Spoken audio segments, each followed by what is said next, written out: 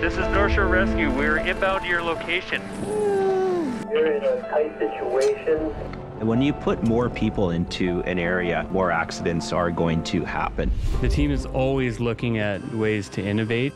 A hand holding a cell phone. Stay put! Our first night hoist. We knew the monumental difference this would make. Kind of in the tree a little. The most important commitment is time. Are you willing to leave your family or your loved one for a complete stranger? As soon as people found out I was pregnant, are you still going to do your rescue work? The answer was obviously yes. The team is a family in itself. We work closely with Squamish Search and Rescue. Squamish attracts some of the most extreme athletes. Anytime you're taking risk, something can happen. Search and Rescue North Shore. New season premieres May 28th only on Knowledge. There's no words to describe. It was just a miracle.